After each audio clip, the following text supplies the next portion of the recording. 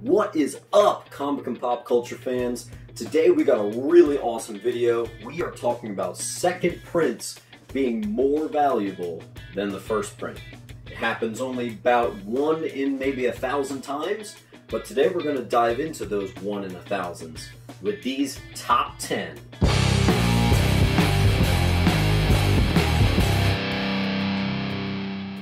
Alright guys, I can't wait to get into this. This was really fun to research for this video today because in my research I found I have a couple of these. So without further ado, let's start the countdown at number 10. Let's start it at that number 10 with Amazing Spider-Man 638.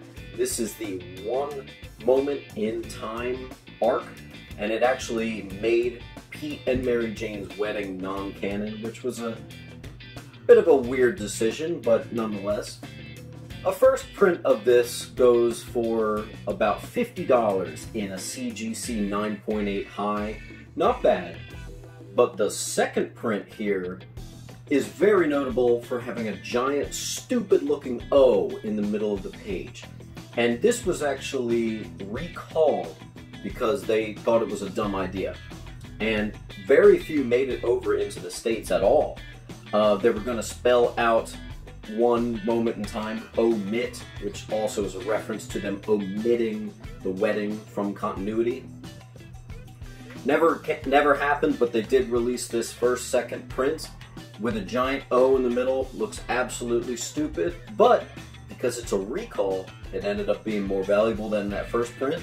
Second prints tend to sell for about 120 bucks of these in a CGC 9.8, making it $70 more valuable than the first print. Next up, number 9, another Amazing Spider-Man. You're gonna see a couple Spider-Mans on here for sure, but it's the Deadpool Speaks cover. Now, it's a really funny cover, honestly, where it's Spidey and Deadpool. And on the cover, it shows Spidey's in all these pockets and gadgets and all this stuff. And Deadpool makes a joke that basically they're making fun of how all the 90s costumes look. Everybody looked ridiculous. They put pockets and patches and pouches on everybody. And, you know, they're making fun of that here. But in the first print, Deadpool has no word bubble. It's just a Deadpool logo.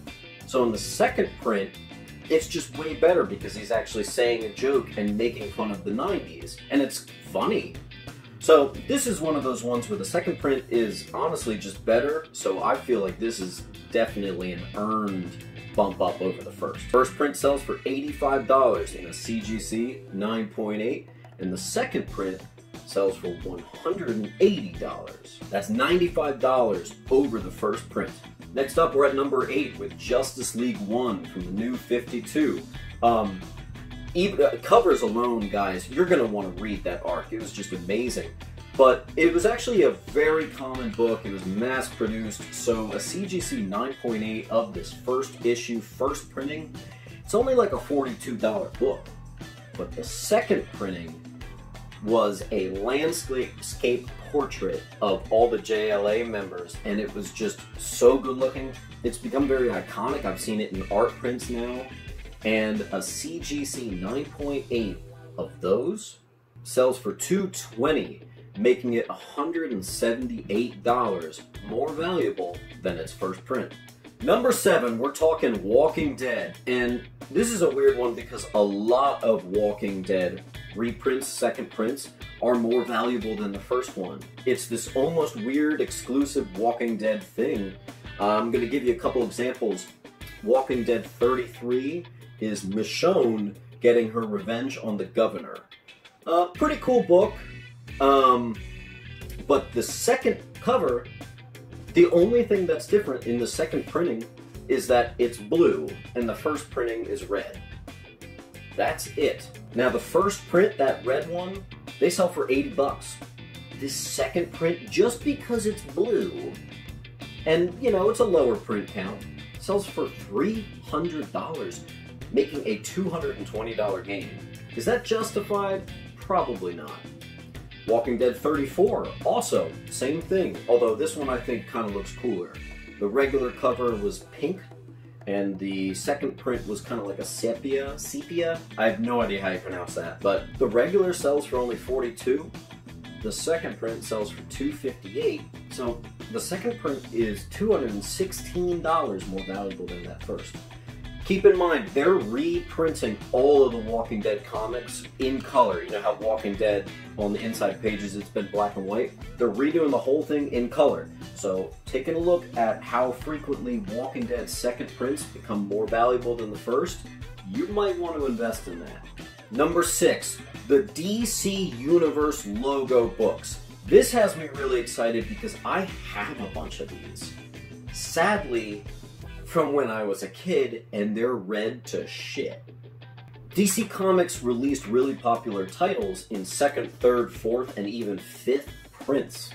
And they actually sold it to retailers like Toys R Us and things like that, more designed to go to kids. And in these packs, it had a different DC logo. So these things are incredibly rare, but more importantly, they're near impossible to track down how many were made. So if you come across the DC logo in the wild, grab that book. It could be a dollar bin book.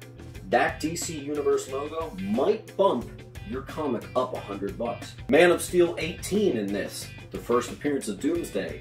A normal CGC 9.8 of this sells for $70, but the 5th print is this DC logo variant, and that sells for $300. Making that a $230 profit over the regular first appearance, first printing book. Green Lantern 50 is a $100 book, and those are selling for $300 if you have this second print with the DC Universe logo. And I actually have it, and I'm going to be submitting that to CGC. Same thing with Green Lantern 51, first appearance of Kyle Rayner in the full new suit. It's a $70 book in a CGC 9.8, the first printing, but if you find that DC logo, they have sold for $370, making a $300 profit. And now, a short video montage showing you all my DC Universe books that I read about 500 times and look like they've been eaten by a cat.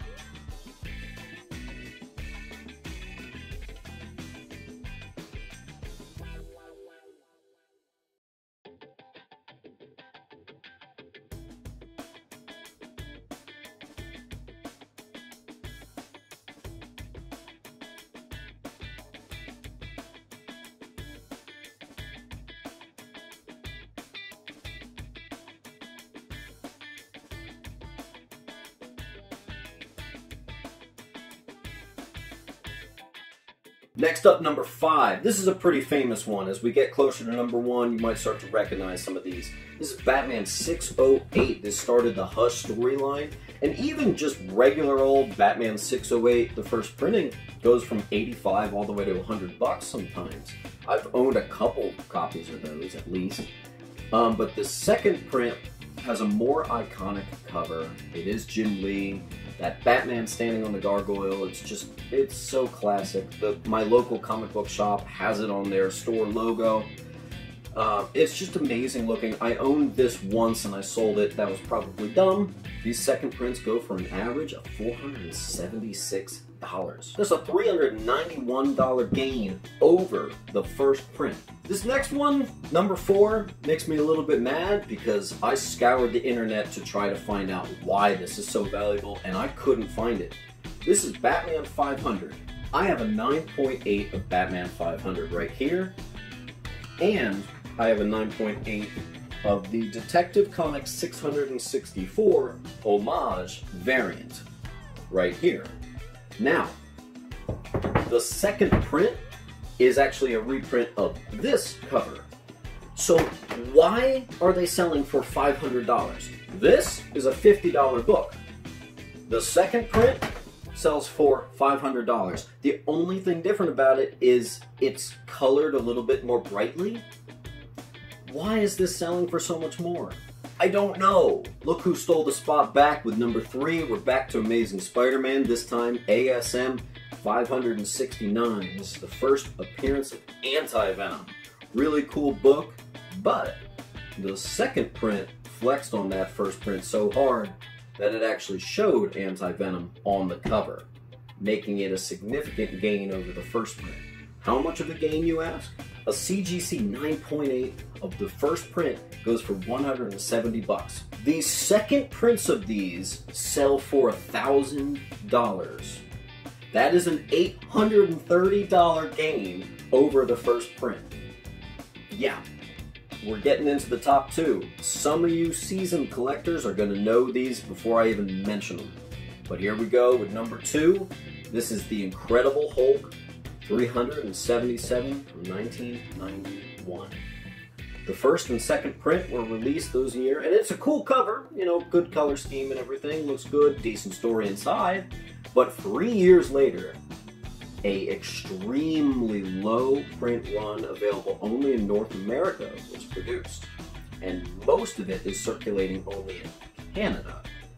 And this was the third print of Hulk 377. And because it's so rare and a slightly different color scheme, collectors go mad for this. How mad? Well, a first print in a 9.8 CGC white pages sells for about $120.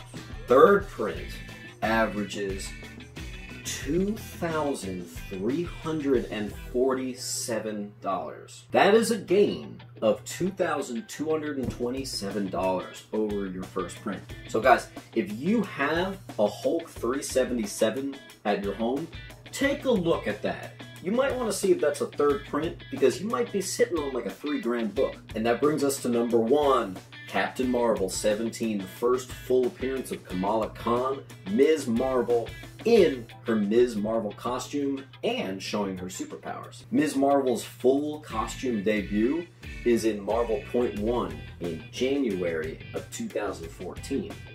But in Captain Marvel, the second print, you actually get to see, on the cover of all places, her first appearance in costume and showing her powers right on the cover, and it was released in December of 2013, just before.